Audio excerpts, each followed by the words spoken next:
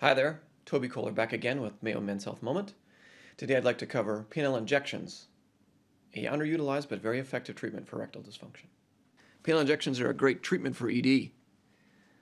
It's understandable that men will get squeamish when you talk about putting needles in their penis, but bear with me, and I think you'll come to understand that this is a safe and effective and quite inexpensive method to help with erections. What happens logistically if you do decide to use these shots is eventually, after you get trained how to use them properly, when it comes time to have sex, you drop your own medicine using this tiny insulin needle. Then you go ahead and inject yourself into the side of the penis, typically in this area here. You never want to inject on the bottom or the top of the penis, so you can inject either side. And then after you've injected the medicine, you hold pressure for 30 seconds, and about 5 minutes later, you should have a good erection. Again, you never inject yourself in the tip of the penis. That would be painful and unnecessary. You want to go on the shaft. There are different formulations available of injections that you can try, which I'll go into next. So Prostitue is the most commonly used injection, and there are actually two FDA-approved versions of this medication, both Caberject and Edix. They come in kind of a pre-packaged kit that travels easily, and as soon as you're ready to have sex, you kind of assemble the syringe together, it activates the medicine, and then you inject it and away you go. This approach, using these FDA-approved medications, tends to be a little bit more expensive, and your insurance may not cover it, and so most people who use penile injections will actually use off-label uses of injectables in the form of trimix, bimix, or quadmix. So Prostitue you can get from a compounding pharmacy and also can get it relatively cheaply. We'll talk about costs in a little bit.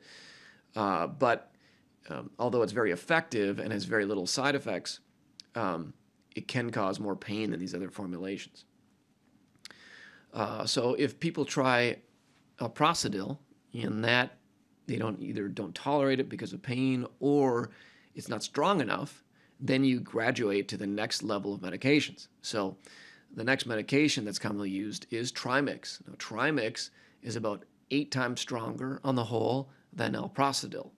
And this one you would get from a compound pharmacy, and it tends to decrease the pain with the medication itself because there's less Prostitue in the mixture.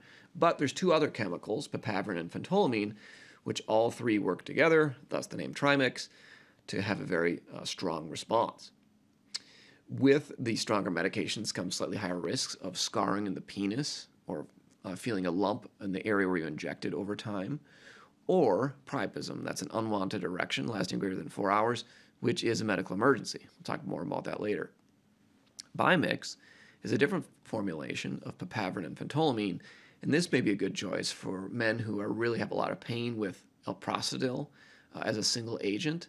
So this one works pretty well and is not as strong as trimix. And then quadmix is the most powerful of all, which is rarely written for, but sometimes if you fail the highest dose trimix, quadmix can help a certain percent of men still get good erections with this type of injection. So what are the advantages? Well, it works. So in 60 to 90% of men who fail pills, the shots will be effective in getting good erections. That's pretty impressive, right? Why does it not work? Well, if people have severe venous leak, that's where the blood can't be trapped in the penis. It doesn't matter how much medication you give to pull blood in, it just leaks out as fast as it comes in. And so those are the guys that actually fail the shots in general. You'd think these medications would be very expensive, but the truth is they average around $5 to $10 per erection, or about $100 per vial of medication. Typically per vial, there's going to be anywhere from 10 to 30 doses in there, right? So you do the math, it can be as cheap as $3 an erection to as expensive as $10 an erection. It is relatively easy to use. Most people say give it 5 tries and you'll get the hang of it. Now, we had talked about in other videos that if you don't want to use shots or you're very afraid of needles, you don't have to try this and you can go to other treatment approaches. But it's probably worth giving it a shot, or actually pun intended, to see if this would be a good treatment for you. What about the disadvantages? Well, sticking a needle in your penis. So some people, that's a non-starter, right? So, but you can try it and decide whether or not it hurts or not. So there is actually a good study by a guy named Jeff Elbaugh, who I trained with several years ago, where he actually took 65 men who got their first injection, penile injection, and they had them rate their pain on a scale of 1 to 10.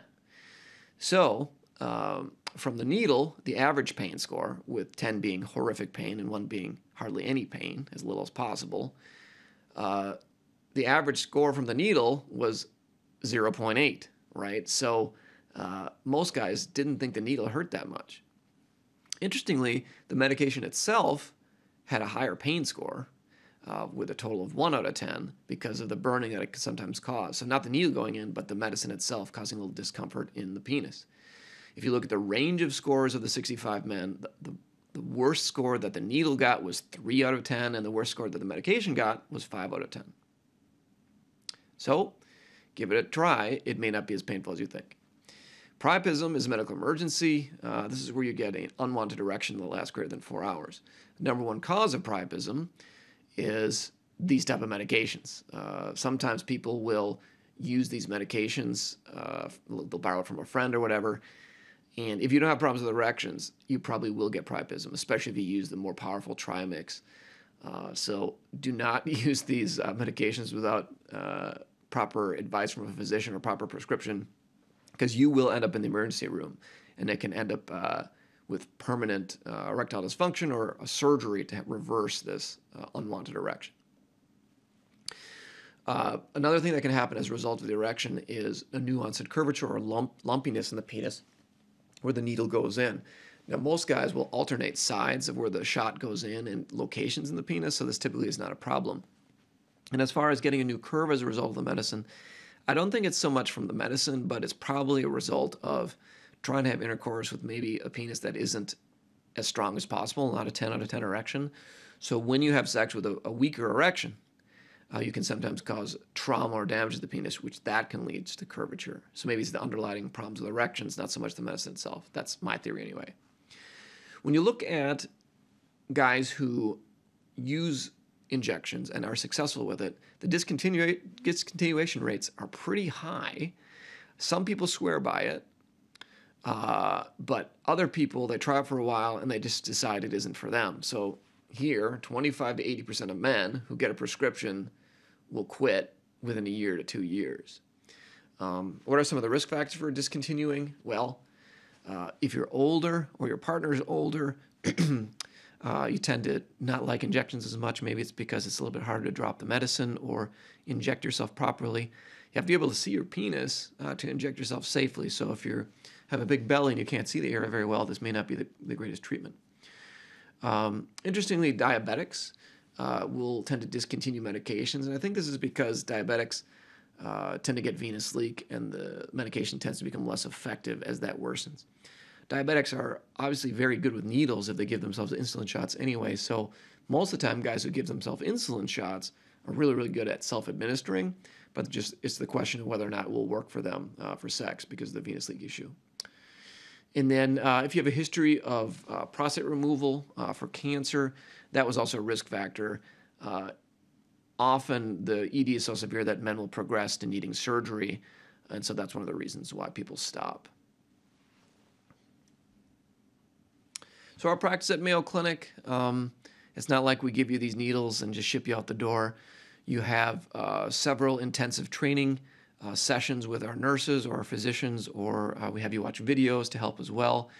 You can see this is a handout here. This is the size of the needle. Here are some of the doses. These are given in units, right? So a unit is, there's 100 units in one of these syringes. So typically a dose of Trimix would be, let's say, 5 to 10 units, and then you can go up from there. The partner can learn how to give these shots, and so they can participate as well. And typically you're going to go home with either a Trimix dose of 5 to 20 units or an alprazolam dose of 10 to 20 micrograms. Depending on how strong the medicine is, that's going to be a different amount of medicine that you're going to inject into your penis. After you start using penile injections, it's very important that you follow up with a physician. to make sure that things are still working well and that you don't develop new onset curvature or area of scar. Again, we talked about how the medication itself may cause some scarring in the penis, but I think it's probably weak erections that lead to new onset peyronie's or new onset curvature. So again, this is not a process that you basically don't. You need to be trained on it very well, I should say. And so at our clinic, we make sure you're very comfortable and confident, and you actually will inject yourself before you leave, just to make sure you can do it right. Now, I just need to put in a word of warning. So you can go to these shot clinics or these places where they basically guarantee erections. They're typically not urologists or medical doctors, but they offer you Trimix or Quadmix or any of these medications we discussed. But instead of charging you the standard fee, which is somewhere on the range of $100 per vial of medications, they charge you $1,000, $2,000. So it's the exact same medicine that a physician is going to write for you, but they call it their quote-unquote proprietary blend. So maybe it's a different concentration of these different medications, and they'll have you use them. Now, if you end up with a problem after you use these medications, they can't fix you. Then you have to go to the emergency room, and then you'll call a guy like me, a urologist, to help get rid of the priapism. So you have to be really careful about these, quote, shot clinics that offer these medications at a very high price, and then they can't handle the complications that the shots may offer, right? So if you visit a standard physician who offers these injections, they should cost, again, on the order of $5 to $10 per injection or shot to the penis. If it's any more than that, do your homework and find someplace else. An alternative to shots is Muse, and that stands for medicated urethral suppository. This is like a little grain of rice that is inserted into the urinary tube with a small inserter device. This was a treatment that initially got a lot of enthusiasm before the pills came out, and it can work in some men, but it's essentially the same medicine that comes in the injectable version, but instead of going directly into the penis, it has to kind of get absorbed through the urethra where you place it. And so it isn't as effective in causing an erection as the shots are, because it has to travel further and it just doesn't get as high a dose. So if you look at the total effectiveness of this medication, it's about half that of the shots. The cost of Muse is typically $30 to $50 per dose, so higher than the shots. And sometimes it's covered by insurance, but a lot of times it's not. So if you're deathly afraid of needles, but don't want to do surgery to fix the penis, you could certainly try the Muse, but it is costly and ultimately ends up being a small part of my practice for men with severe erectile dysfunction. The side effects with the Muse are very similar to they are with just the standard Prostitue injection. You can get pain 25 to 30% of the time from the medication itself. You can get urethral bleeding, and rarely you can get priapism or new scarring of the penis. But this is actually, again, much more common with the Trimix or the stronger medicines. So it's something you can try. Finally, I'd like to talk a little bit about a penile Doppler. So whenever you get a penile Doppler, this is a blood flow test of the penis, which aims to assess the underlying problems of either erectile dysfunction or where the curvature is coming from. So this right here is a cross-section of the penis, and you can see that the penis kind of looks like a fly with two eyes here, and then this is the mouth of the fly. So these are the bodies of the penis, the strength columns, and that's the urethra or the urinary tube. This is a picture of a penile Doppler from the side, and this is the main cavernosal artery, which we can study. And so what happens for these penile Dopplers is we'll first try to find this blood vessel with the flaccid penis, and we'll measure the arterial inflow. And this is very low in the flaccid penis, like 5 centimeters per second. Then you'll get a penile injection to get a good erection, and we'll re-measure the blood flow in the penis, and all of a sudden, boom, you see these giant spikes of blood flow into the penis, and that's what triggers the erection. So when we look at the difference of the arterial inflow between the flaccid and the erect state, we can tell if there's problems with blood flow in. Then we can also see if there's any problems with the venous leak that we described. So a penile Doppler is a great test to give you information as to how bad your curve is, whether or not penile injections would work for you, because indeed you need to get one to induce an erection for the test, and to see if potentially this is a long-term treatment that you'd want to use for erections. So the ultrasound reveals information about blood flow, response, and curvature. If you're debating getting a penile implant and you're on the fence about trying injections, a good thing to try is to do one of these Penile Doppler tests because, one, you'll see if shots would even work for you, because if you have severe venous leak, then injections wouldn't work. Two, you get to try the injection to determine whether or not you think it would hurt or is it something you could try. And finally, you kind of get to the bottom line as to why the penis is not working well. And, a lot of men and a lot of partners of men, they blame themselves. They think it's psychological. The partner thinks they're not attractive, and that's the underlying problems for erections, difficulties. Where indeed it's almost always something organic, a true blood flow issue, which you can see on paper or on these images, if you will, if you get this test. So something to consider if you're on the fence between injections or surgery to fix your erections. Well, thanks again for watching. I hope you found today's video informative. As always, if you have any questions, you can email us at the address on the screen or give us a call to set up an appointment. Until next time, Toby Kohler signing off from Mayo Men's Health Moment, Rochester, Minnesota.